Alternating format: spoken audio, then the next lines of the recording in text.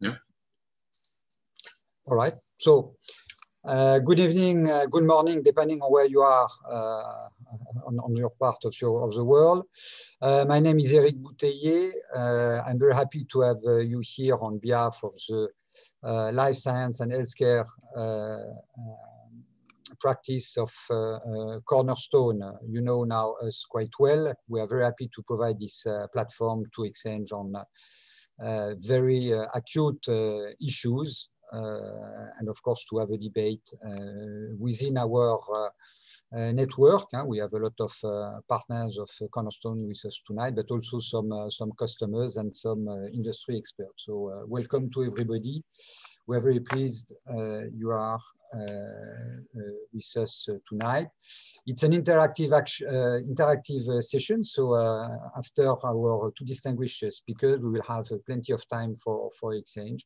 So please do send us questions or comments through the chat system.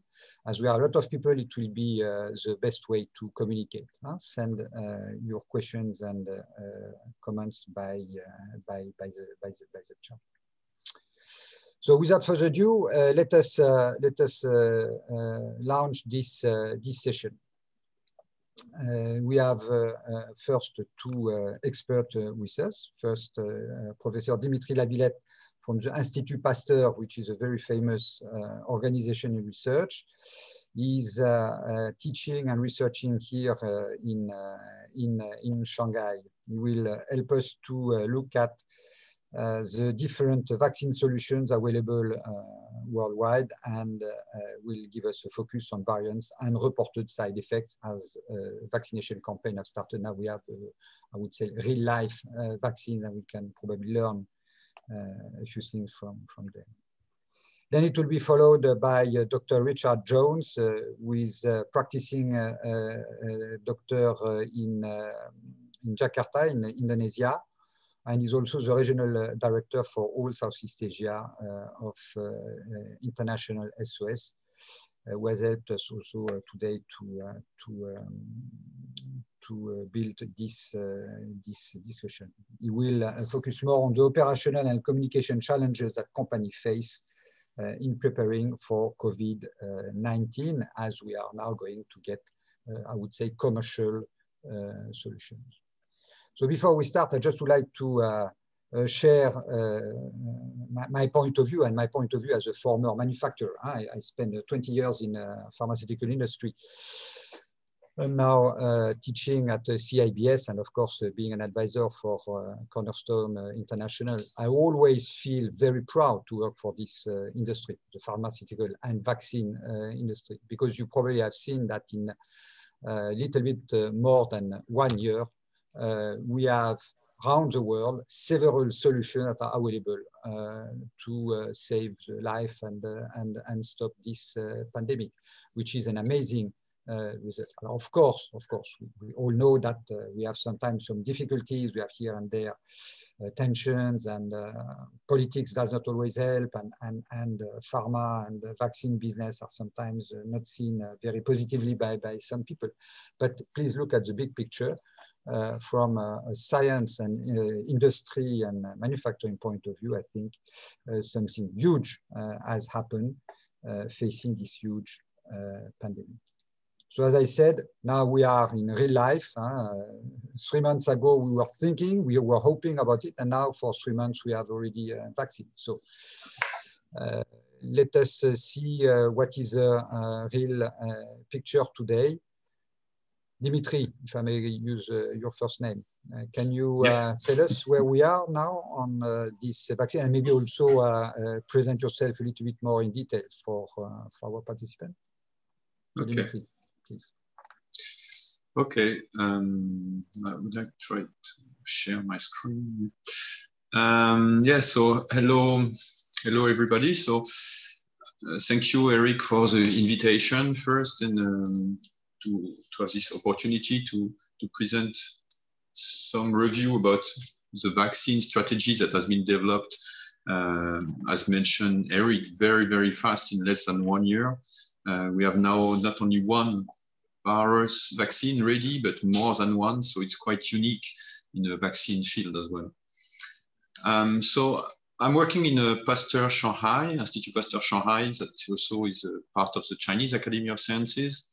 And I used to work on emerging viruses like chikungunya and Zika, but I had some skills also on SARS. So when SARS arrived, I just jumped on SARS, and in our lab, we developed some vaccine or also antibody strategy against SARS virus.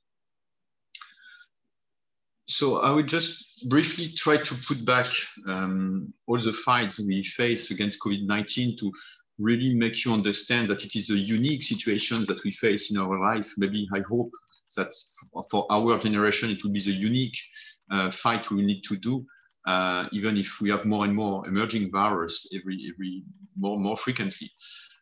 So as you know, this now we have like more than 100 million cases reported, and this is also a big achievement because here it's not only speculation, but it's usually also most of the time confirmed cases. So meaning that people did diagnose really these people and got results. So it's also a huge achievement in terms of diagnostic.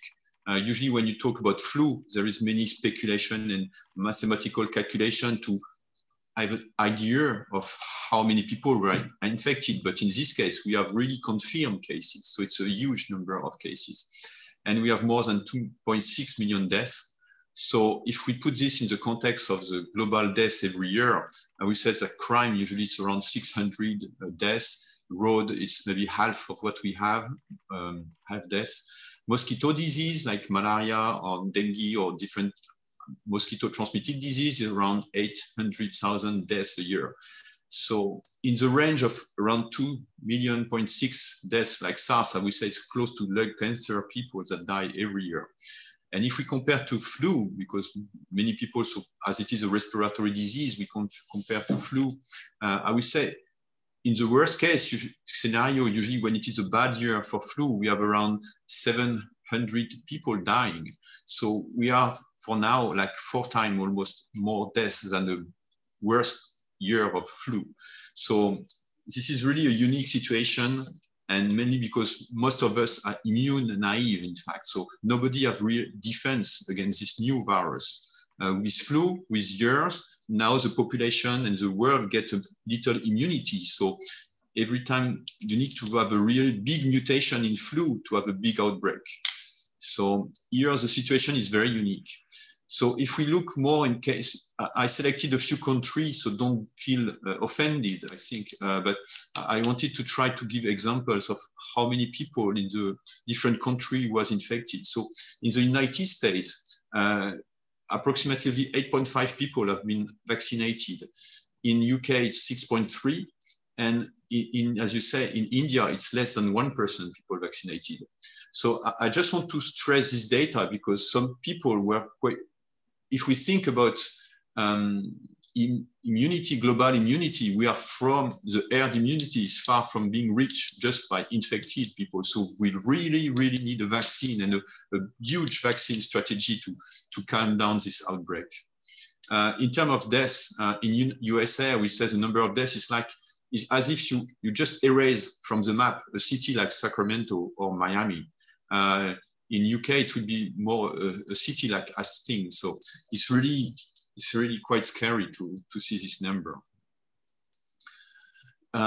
If we look in terms of vaccine, because we will talk mainly about vaccine today, this is a cartoon that I took on internet, and you can see that Israel reached almost 100% vaccination of its population now, followed by the United Arab Emirates.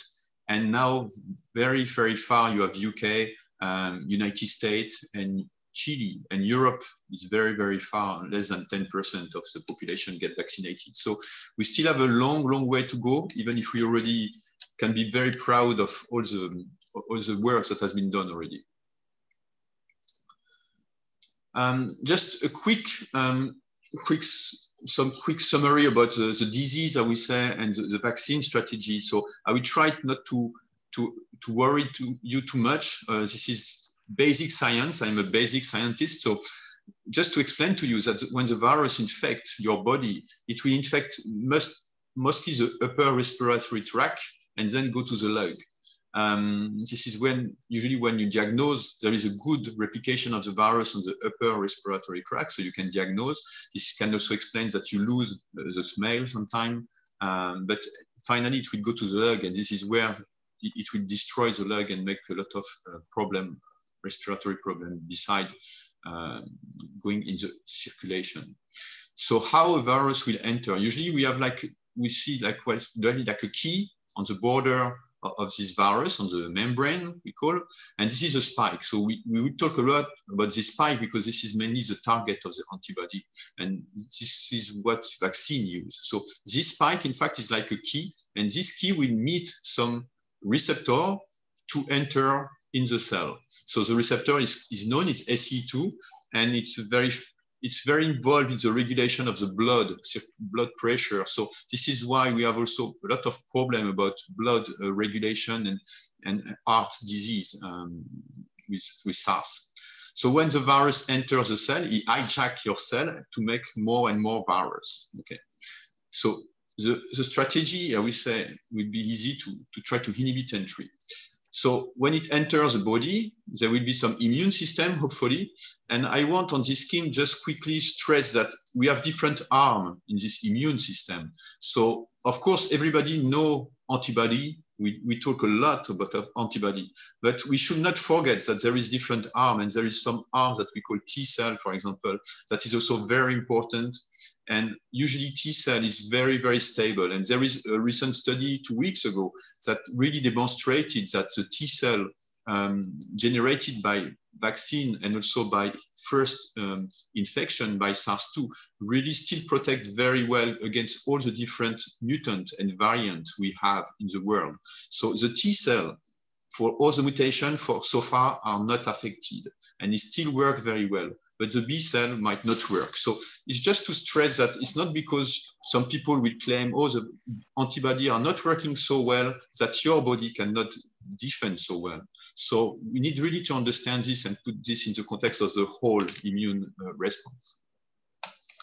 So how does the vaccine work? I will say the immune system works the way to inhibit entry by generating antibody. And this antibody will just bind on the spike, so on the key, and prevent the key to enter the door. Okay, so this is how it works. And usually when you do this, you have antibody not only against the part of the spike that will bind the receptor, but you will have also antibody in every part.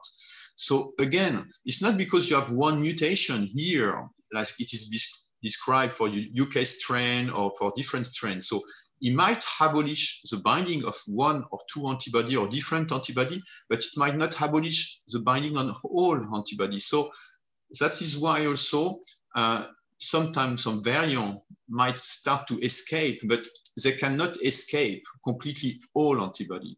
So we can be optimistic and still that even if the protection is not as high as 90%, 100%, it still be around 60, 70%. And it might already help a lot to reduce the burden of the outbreak.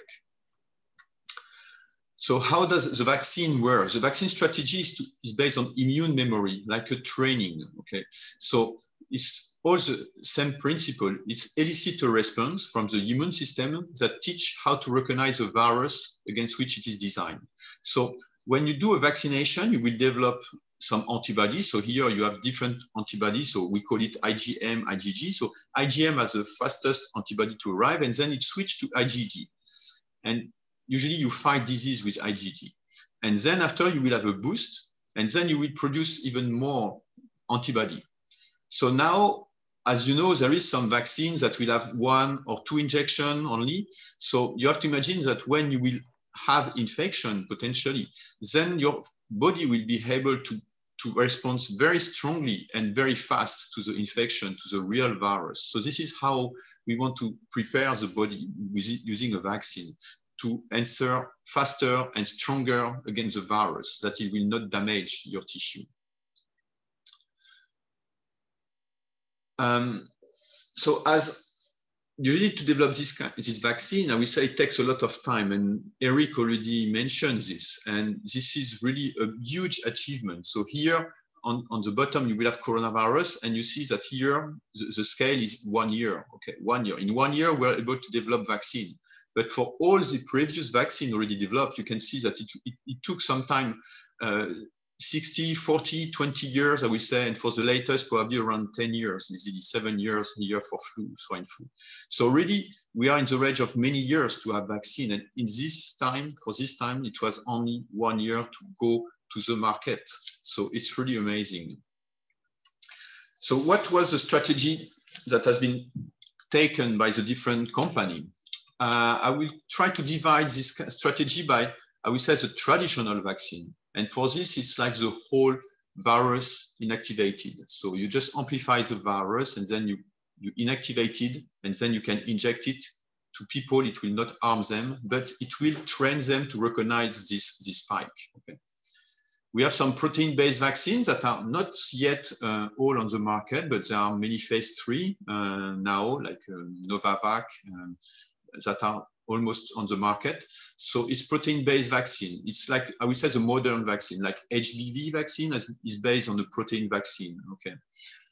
We have the virus vector, and most of the vaccine currently on the market are adeno. And I will characterize them as a more modern vaccine strategy. It is very interesting because all this vector has been developed for other purpose in science, like gene therapy, like T-CAR technology. So all this vector was really well already prepared.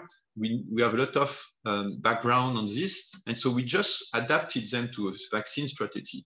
So it was in the air, in the lab, we were already doing a lot of vaccine using this, but now it's real and it's go to human for the first time for most of them. And we had the futuristic vaccine. And these futuristic vaccine are amazing because it was really on the pipeline, but really at early stage. It was in the pipeline for other strategy to express protein, but not really for vaccine. And with this SARS-2, we just gained a lot of year. Usually I take the example that usually this kind of vaccine, at least my parents, should never have met this vaccine in their life. And finally, we are now using this vaccine to vaccinate people over 64, 65, 70. So this kind of person should have never heard about this mRNA vaccine in their life. And finally, they will be the first people to benefit from it. So it's really amazing what's happened. So usually I would say the modern and traditional vaccine are usually made in a factory. You make it a lot, and then you make in a needle, you inject them, and then they will directly stimulate your immune system. But the new modern and futuristic vaccine use you as a factory, as a bioincubator. So they hijack, in fact, your cell. So what you do is just you take part of the genetic materials of the virus, you put it in a shuttle, and then you inject to the cell. And then the cell will produce the protein, and this protein will stimulate your immune response. So this is very big achievement because here in a lab, it's very easy to have a standard for DNA or RNA. It's very easy to make, and you don't need so, I would say, the quality control is probably much higher than all this traditional vaccine because you don't use cell, you don't use media that you cannot control the composition. You just use DNA or RNA component and some enzyme. And so it's much easier also to control. And so the production is very robust. The quality control is robust. So it's a big achievement, and it seems to work amazingly well. So today we have like 21 candidates reach the final stage. We have 6 approved, 6 authorized for early or limited use. We have 21 still vaccine in a phase 3. So meaning that maybe in a few months, we can have around like more than 30 vaccines for one disease. And Eric also mentioned it already, and it is really amazing because usually when you have a vaccine, you will have maybe 1 or 2 vaccines from 1 or 2 companies. I know from Japanese encephalitis virus, for example, maybe you have only 3 companies that will make the Japanese encephalitis virus. So it's very unique also in this aspect. So maybe you know it very well, but I just want to go through. So you have different phases and clinical trial. You have the safety trials with a small number of people, then the phase 2, usually with 100 of people, and the phase 3 that usually need around 30,000 people to 60,000 people. And this is where you can really try to have an estimation of the side effects, in fact. And then you have approval by different agencies. So I took this picture from a website COVID Minute, and because it makes a good synthesis of what is available now. So you have different strategies. So of course, mRNA vaccine was the first approved. Just to mention that Pfizer, to remind you, Pfizer was accepted the 23rd of December and Moderna was accepted the 6th of January, meaning, yeah, between 2-3 months now only. So as Eric already mentioned, it's so now we are gathering more and more data and we know more and more about this virus because all this vaccine has been approved on a real scheme, 1 injection, 2nd injection, 2 weeks after. And now people try to extend the time lag phase between the injection. So we try more and more and try to find the optimal, I would say, optimal injection and protocol for the good of people, of course, but also because sometimes, as we know, we lack of vaccine sometimes. So there is many discussion going on to improve this injection process. So we have also inactivated vaccine. Of course, the Chinese vaccine are leading with some inactivated vaccine. We have some adenovirus from AstraZeneca and Johnson & Johnson with 1 injection now. And also we will have some adenovirus from China as well, the CanSino. And currently, so the recent vaccines that will come soon to the market probably are the protein vaccine that there is no yet. We will have also improvement in the RNA vaccine with CureVac because they have a vaccine that you can keep at 4 degrees. So different vaccine will arrive. Some of them will be similar strategy to what was accepted, but a different protocol. And some will be also improved vaccine in terms of logistic, like CureVac vaccine. And there is some DNA vaccine also that are in the process in India, especially. There is a phase 3 on the DNA vaccine, and this is the same. It's very interesting because there is no DNA vaccine yet for human, so it will be also a big improvement. Here it's mainly the leading, I would say, company and that are for the vaccine. I just want to stress that we only have less than 3 months. For example, for Pfizer, it's 3 months it's under approved, and Pfizer already prepared a next generation of vaccine. I would say they modify the vaccines, they will modify the sequence that it match like the UK strain, that it should protect better against the UK strain and probably against some Brazilian variant also. So it's quite amazing also that 3 months later, they already prepare the next generation of the vaccine to improve the protection of people. To finish quickly, I just want to give some thought. So I want to talk about protection and reinfection. And the main problem with this vaccine is not that it is not sterilizing. So it's still possible to be infected even if you are vaccinated. But of course, you will not become sick, hardly sick. So you are protected from going from hospital, but probably you will have infection. And what is interesting in some experiments, we find that in fact people have some virus replication on the upper respiratory tract, but in the lung, there is almost no infection in the lung anymore. So because of this, you can still transmit the virus in theory, because you will have virus on your nose, but you have to know that this virus might be complexed to antibody, and so maybe the titer will be very low. So the risk of transmission is still also low. This we need more study, but probably in Israel, we will have some very good data from Israel. We'll see if the virus still circulate or not, or if it's after vaccination, everything will stop. So it will be very important to follow this country.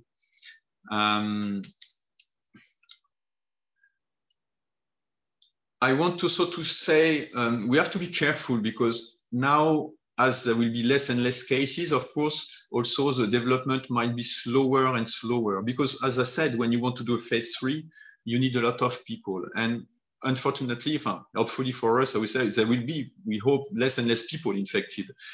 That the drawback of this is that you will have less patients to test the vaccine. So, for example, there is a vaccine that is based, a vector vaccine that is based on vesicular stomatitis viruses. And this virus has been derived to make a vaccine. And this is the Ebola vaccine that works very, very well. So, and some companies try to develop this strategy. One company in Israel, unfortunately, because now there is almost no case in Israel, so they cannot really make clinical trial on this vaccine. And Merck had developed also this vaccine, but unfortunately, they abandoned it because they said it was not efficient enough. So I'm still very curious because I really trust this vaccine should be good, but I'm still surprised that Merck stopped this vaccine, and I would have loved to see another company try to do this. This is also so quickly the result of the clinical vaccine in Israel. So this is the proportion of people above 65 years old hospitalized. And you can see after 10 days after the vaccination, you have a huge drop in people above 65 years old going to hospital. So it's just show how it works very, very well. And now, as I said, we will have more data about the circulation of the virus. So I want to finish by really positive messages also, because I think so finally, well, we know there is variation, but I said the virus is qualified as stable. It's not like HIV or flu that are very, that can very quickly develop mutation. Here we have mutation, of course, but we deal with millions and millions of cases. And virus is really like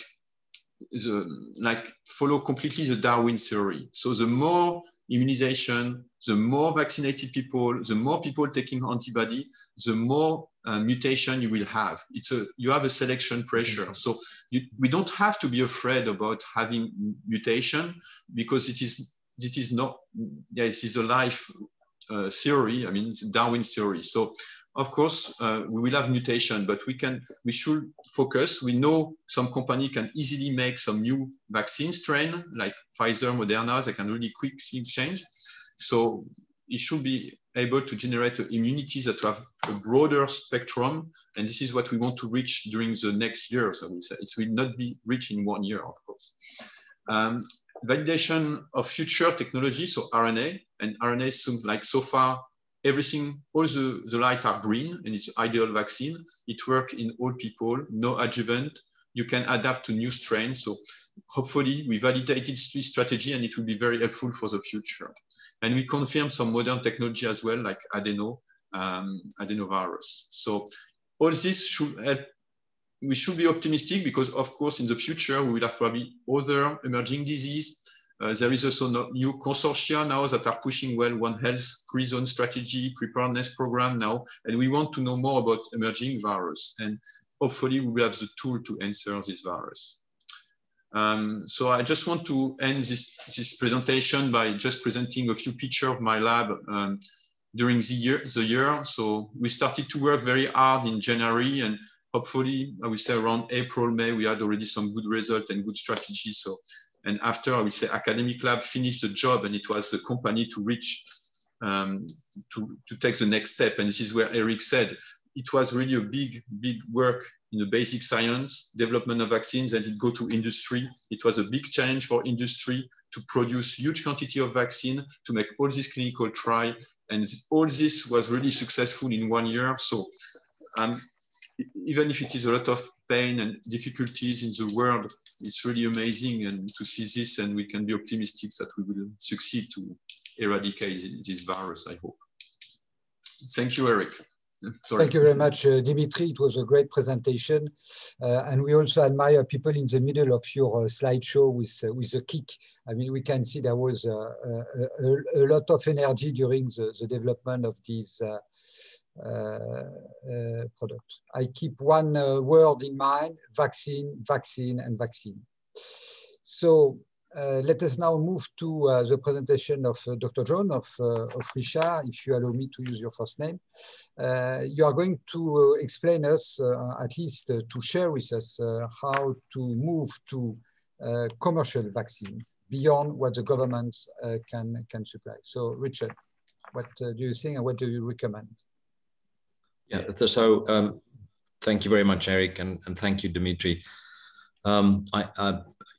Perhaps, and also in the interest of time, I'll just very quickly, frame International SOS. We are the world's leading medical services and security provider. We currently employ worldwide about 5,200 medical professionals, and we truly have a global footprint. I personally have been based in Jakarta, Indonesia for the last 7 years, and principally my job is to take all the things that Professor Dimitri just showed us specifically with relation to this virus and make this very crowded space and this very, very laminated amount of information that we have coming at us daily. I mean, you just saw the number of vaccines that are available.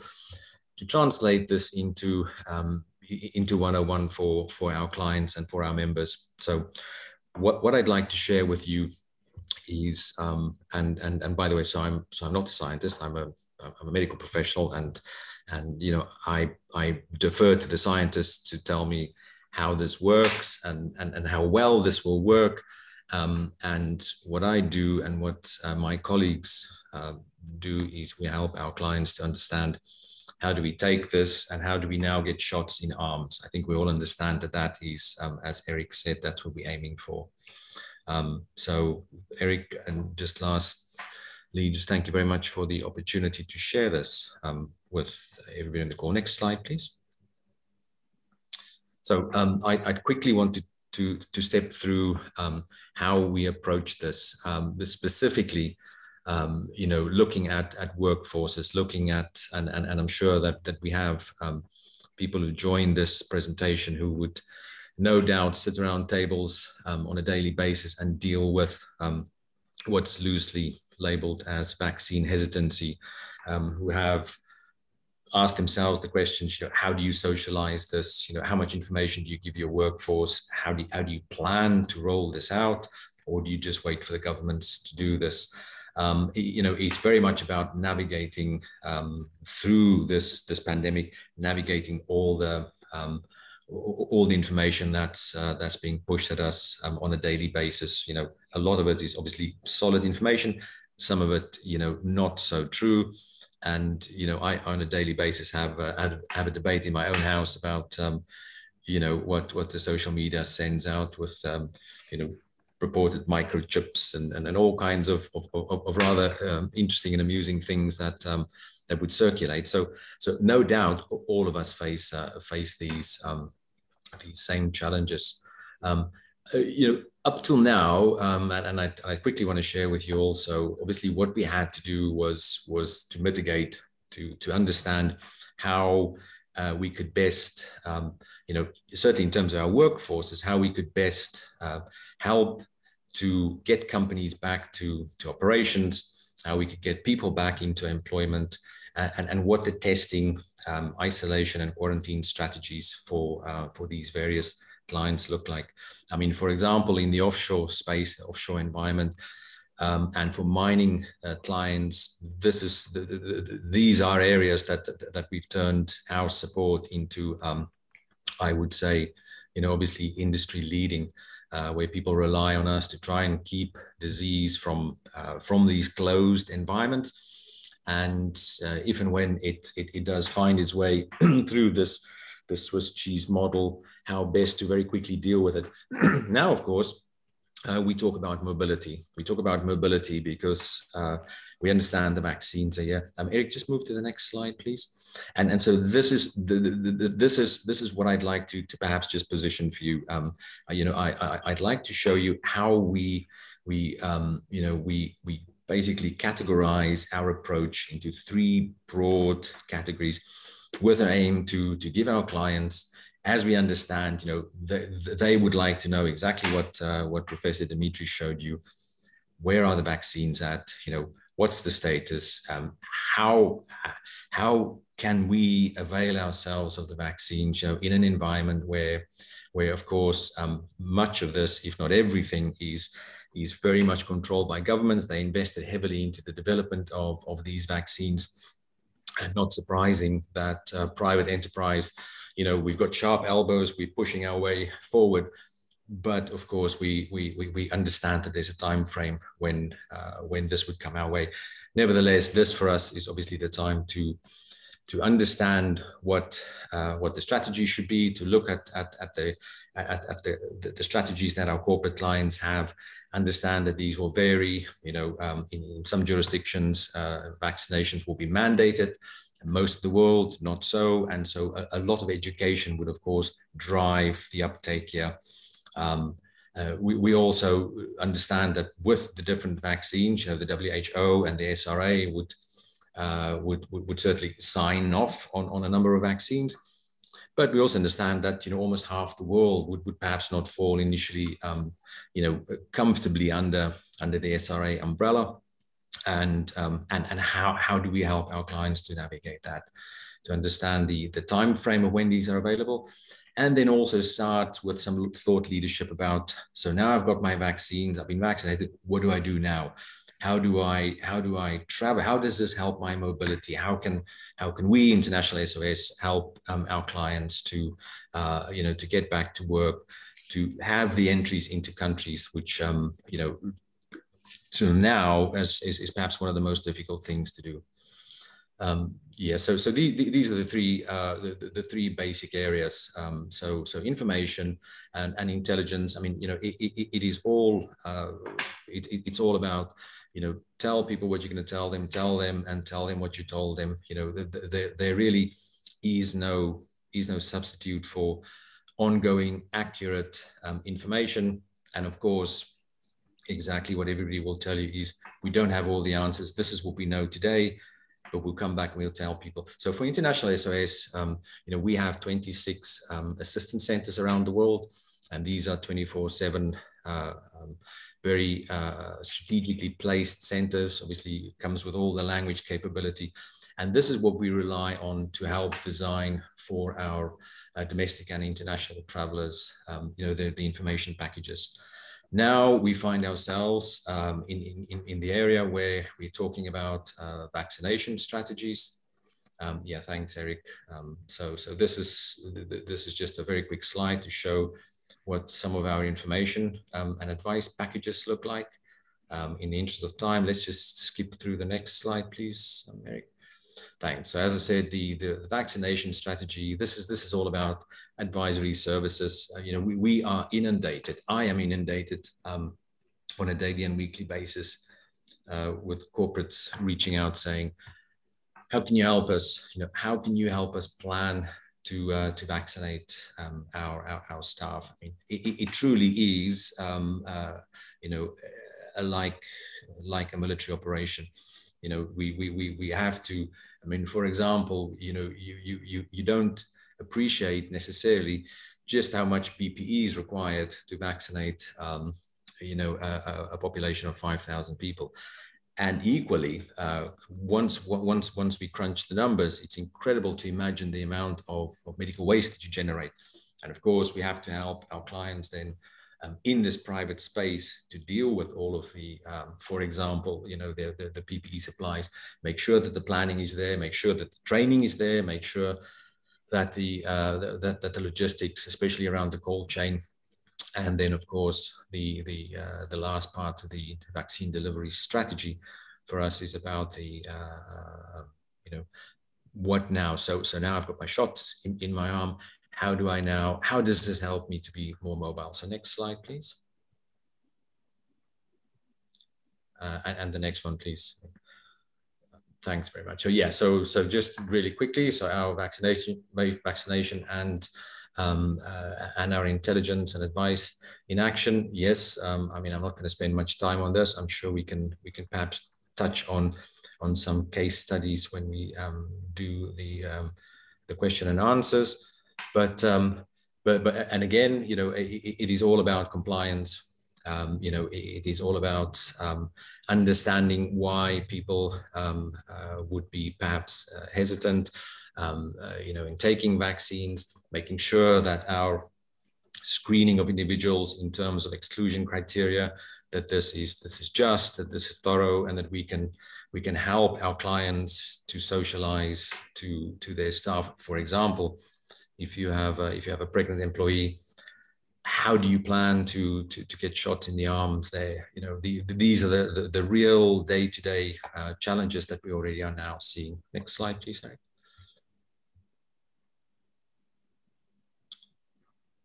And the next one, please. So I want to perhaps just get to the ultimate question, which is, and I'm sure all of you are wrestling with what does ultimately a vaccine passport look like? You know, is there going to be just the one? Is there going to be several? I mean, certainly in the space that we operate in, we International SOS, we have a COVID pass, which is being rolled out. So our key clients at the moment would be airlines, and of course this all speaks to mobility. But it's not just for international travelers; it's also for national travelers.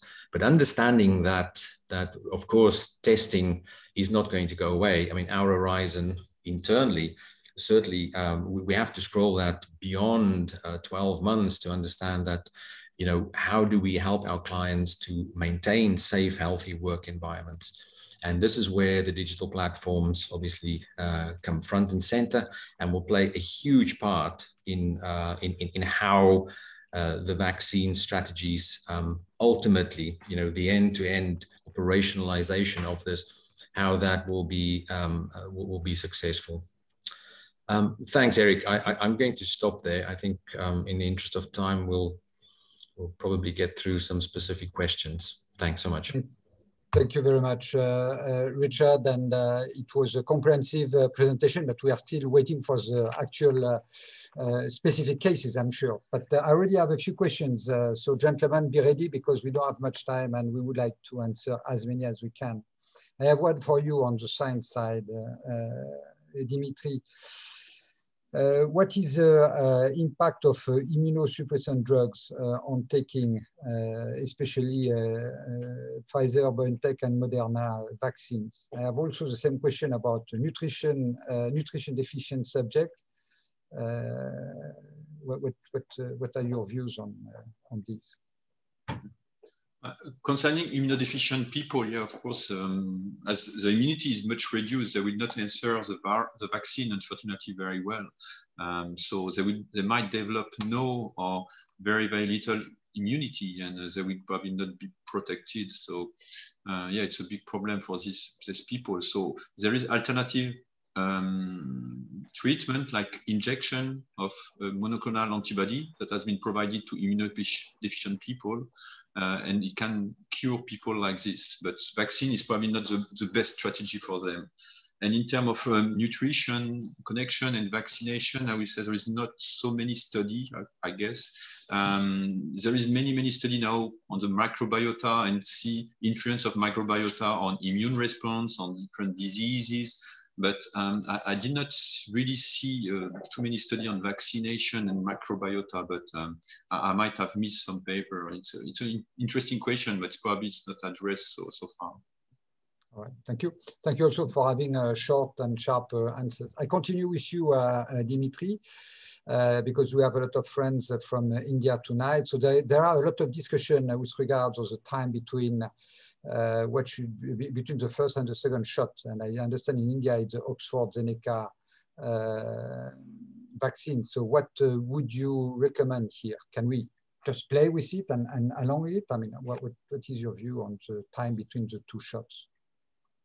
The time initially it was set up to 2 weeks, and then after go to 4 weeks. And there is a recent study, in fact, that even talk about, I think, 2 months delay between the two shots from UK, and the result were quite stable. I would say it's not so big difference if we delay the second shot. So so far we say the first job seems still more important than the boost, but the boost will be probably very important to fight, I would say, the different variants and the different mutants. And as you said earlier, there are still studies on the duration. People are trying to optimize that, if I understand well. We continue, Dimitri. What is the role of nutrients in the management of COVID-19 until vaccination to all is available? Sorry, what is the role? It's written in the chat. What is the role of nutrients in the management of COVID-19 until vaccination to all is available? I guess it's, can we use some special foods in order to reduce or limit the risk of the disease? I have no idea, I will say. In China, we know that they tested a lot of traditional medicine and probably in different countries as well. They selected in China, I know they selected like 5 different compounds that might have a little effect. Yeah, there is really nothing, I didn't see anything very clear in the literature. There is no scientific literature on that, but I agree with you. Probably India, but also China have done a lot on TCM. I have another question here on my personal chat. Efficacy on all age groups.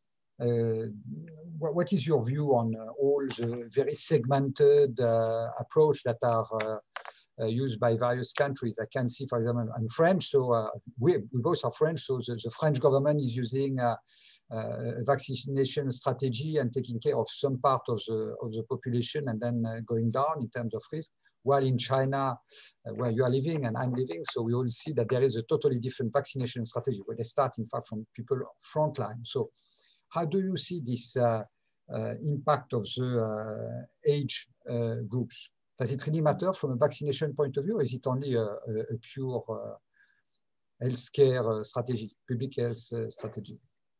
I think it's a political and probably healthcare strategy. In most countries, we want to reduce the burden on hospitals. So what we want to treat first is the risk to see a lot of elderly people coming to hospitals. So we vaccinate them first. In some other country, we want to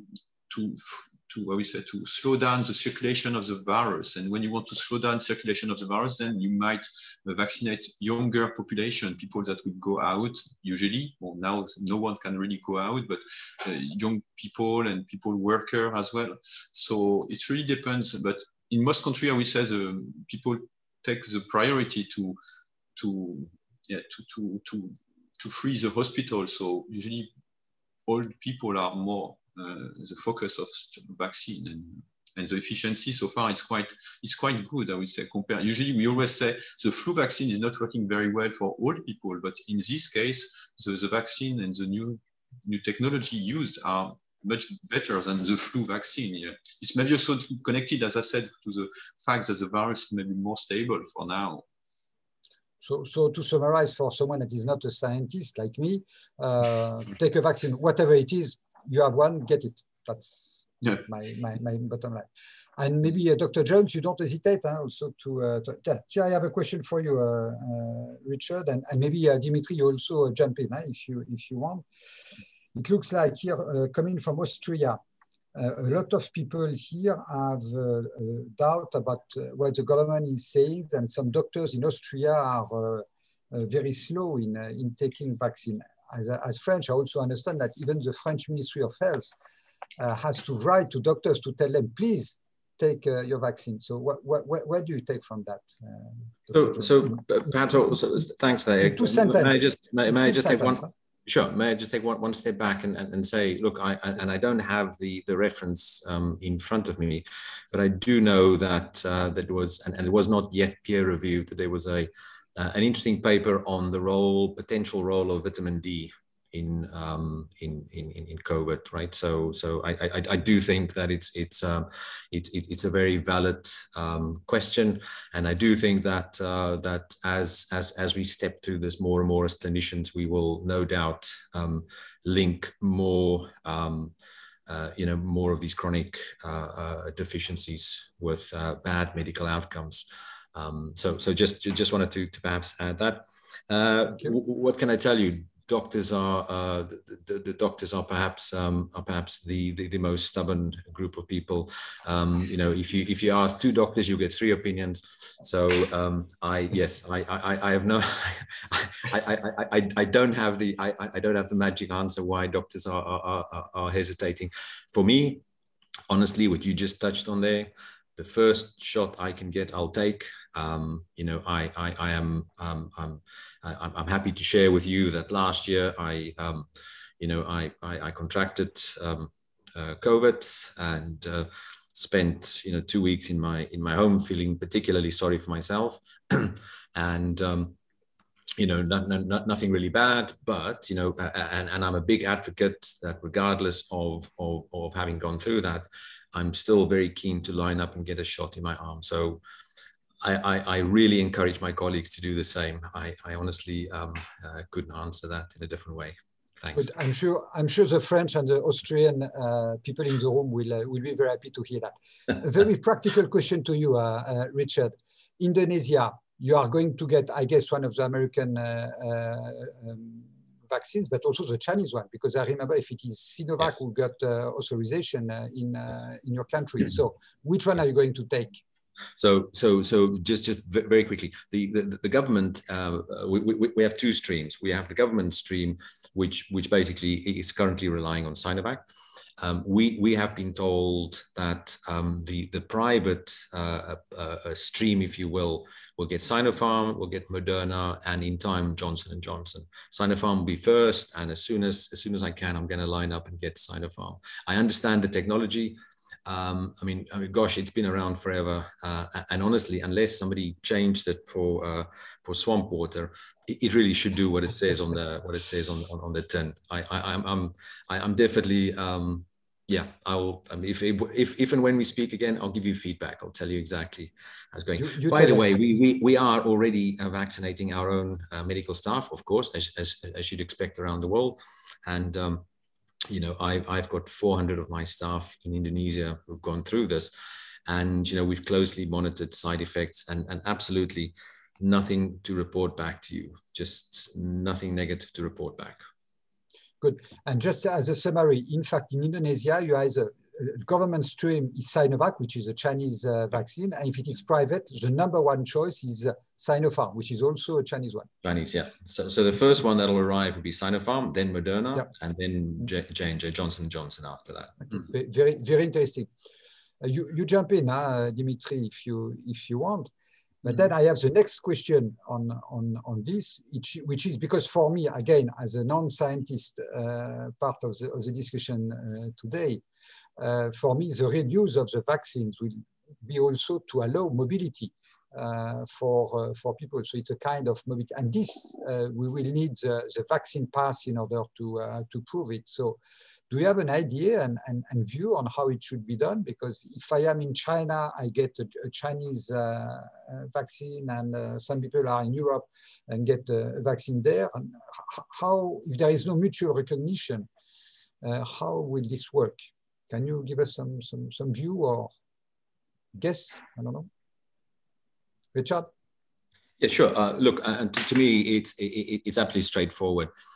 We've seen some of these platforms already. As I said, our company have developed our own version. It's called AOK Pass, and essentially what it relies on is that you would get your vaccine, but also your test, whether this is an antigen or a PCR test, from our accredited providers. So these are people that we would have visibility of. So it's not it's not something that you can buy on the internet with a few clicks. This gets uploaded into this digital passport, which basically supports all the different phone platforms, and it generates a QR code. And so obviously you need to now have an end-to-end relationship where you can just show this. And without having to thumb through reams of paper, the barrier to wherever you're entering into would just use a scanner. Look, all along throughout this pandemic, I've said the worst thing for a traveler, for somebody who wants mobility, is to stand in front of an official who has an opinion, because no doubt they will tell you what their opinion is, and the sooner we can take that out of the equation and standardize, and not have people struggle with with having people to translate their PCR certificates because the borders or immigration demand it in a certain format. It has to become this standard platform. Exactly what Professor Dimitri said. We are in my view a few booster shots away from not using the E word, eradicating this, but at least allowing us to build that herd immunity, to get back to mobility and life, which kind of resembles something that we remembered from before. In order to facilitate that, it has to be a digital platform. I mean, that's the bottom.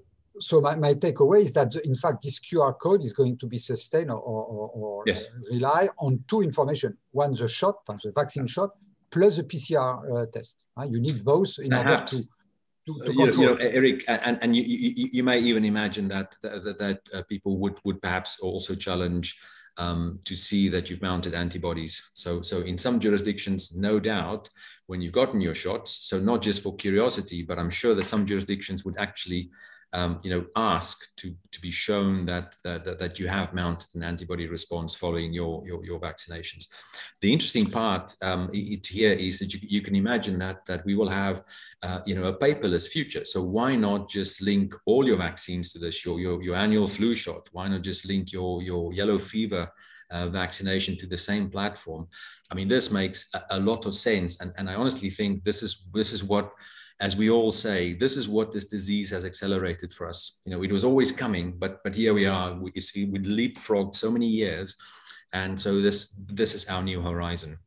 It's all digital. I understand, but it's for me where global standardization and communication should be good here, and probably WHO should issue some kind of format that everybody would follow, because if we let all jurisdictions to do it, it will be a little bit messy, let us say like that. And I completely agree with you. I completely agree with you, especially perhaps around some of the really important diseases like polio, like yellow fever. And I know that the WHO are looking currently, and they're testing not just one, but a number of these digital platforms with a view to put their stamp on it. And I truly agree with you. That is something we should encourage. Competition is always good. I think it's very healthy. It needs to be out there, but we couldn't have one platform for every country. What a mess. I agree with you. In terms of timing, what timing do you have in mind? I mean, waiting, for example, for all the key jurisdictions to be ready. I mean, Europe, they are already having some model and so. Is it a matter of 1 or 2 months? How do you see that? So, because in Singapore, this is an operational model already. For international travel, it's already an operational model. In Indonesia, where I am, the government already, for domestic travel, we already have an internal platform. It's not entirely 3-dimensional. It's 2.5-dimensional, but we're getting there. And it's sort of it's a work in progress, and all our input is always trying to be positive feedback rather than criticism. As I said, this is what our future looks like, regardless of how we slice or dice this. It's paperless, and it is a matter of months away, because we're going to get, by the middle of this year, massive amounts of shots in arms. And you know this, it's the writing. So what Professor Dimitri showed there, you saw the list of vaccines that are going to hit our shelves from June onwards. It is just going to become that much easier. And so the very good news of your thinking and your feedback tonight is that, in fact, we are not going to wait for mutual recognition between countries, because there is politics, there is a lot of things we can see. Some countries are using vaccines in order to do their own promotion, and so it triggers a lot of things. So here, in fact, each country will be in charge of his own jurisdictions, doing his own website. Hopefully there is some kind of bridge or common standard, but then it means that, in fact, every country is in charge of his own people, which in a way does not need the mutual recognition, which will take time, I guess. No? True.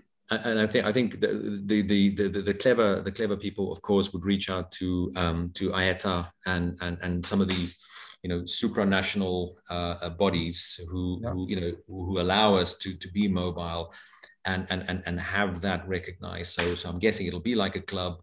There'll be a barrier to entry. Show us that this is robust. Show us that there's thinking that goes into this. That you have some quality control, and then you can upload your QR system into our club. That's very much how I see this work, and I encourage that, by the way. Time is running, and the deal with our participant is that we finish sharp. So I still have one question that is very important. I can see still a lot of questions on the chat we will not be able to answer, and some of them are really questions you should ask your own doctor. Remember, all this is public information. We are very happy to share it with you, but at the end, what matters is your relation with your own doctor. So here, last question for both of you, gentlemen. When do you think that the countries will be in position to lift their controls to travel? Or maybe you are not able to tell us which day, which month, but maybe you can tell us what will be the preconditions needed in order to open up the countries. Who starts? Dimitri or Richard? I think Richard would have maybe more element, but me, I would just say that for China, for example, we know the problem in China is that we are immune naive completely. So, of course, as long as the vaccination cannot reach really a certain level, around 60%, 70%, it will be difficult to open the country, I think, because they don't want to have circulation of the virus at all here. So, so China did a lot to open the border, but it will be very, very complicated for them because they might have some little outbreak from place to place for a little while. But, so to put numbers, we are all in a way in the business. So we are talking about vaccinating 600, 700 million people before being able to open the door, because the closed door policy has its advantage. China is well protected. But opening up will be very difficult for China. It is your guess, Dimitri. Yeah, because Richard? Even if people get a vaccine and then a test, still there will be little probably problem from time to time, and we cannot exclude some little outbreak from time to time. So let's see. Understood. Richard, sorry. Last word for you. So yeah, last thoughts from my side, Eric. Look, there's tension between not overburdening the healthcare systems worldwide, and the absolute need for commerce to start rolling again, and we see this play out in Southeast Asia. So countries like Cambodia are talking about allowing people who are fully vaccinated, who can demonstrate that they did get whatever the full course of vaccines look like, to come into the country and then drastically shorten the amount of time that they expect them to stay in isolation. We see that tension starting everywhere to roll back, even the amount of time that close contacts are now being required to self-isolate or isolate, and that will continue. Here is Singapore and a lot of these very proactive countries will become vaccine destinations. We know that people will fly in there and they will go in a comfortable lounge, get a shot in the arm, get a glass of orange juice or whatever it is, do your shopping and fly back to wherever you go. People are willing to invest in this because I think it's not just the rotational employees who are screaming for mobility. I think that's pretty much throughout. Everybody wants to have a solution. Sure, but in the case, for example, in Singapore, when do you think they are going to open again the door to international travels and reduce the restrictions and so on? Gosh, yeah, no, that crystal ball is very murky. So look, at the moment we can get patients into Singapore. We can get, but it's still under the COVID rules. I think countries like Singapore are incredibly scared, almost in a sense, I imagine, to get back to being out of control. So I kind of think if you look to countries, for example, like Mongolia, where they've had this complete lockdown strategy, and so now they're rolling out vaccines. At the moment, they have perhaps 3,000 cases in the country with a very, very low number of deaths. When they did this initially, everybody said, "Gosh, that's a unique strategy." But they started giving massive amounts of shots in arms. So this may just work. And so very quickly, you could imagine that Mongolia could actually open up their their borders to tourism and to some of the trade that they've been lacking. That, I think, is going to be perhaps what we'll see in Southeast Asia. It'll start in some of the smaller countries, and then obviously the momentum would take it to others. Thanks, Eric. Dimitri, no. No, Right. just all right. All right. No, I thought you wanted to say something. So, me, I will have the last word. Thank you very much to both of you for your time and energy, and also sharing. As everybody understands, it's a little bit of guess. Huh? I mean, there's a lot of hard fact science, but there's also a lot of things we still need to be very humble and to continue to monitor. But there are really hope at the end of the tunnel. So thank you very much for both of you for sharing that, and see you soon. Thank you. Okay. Thank Bye-bye. Bye-bye.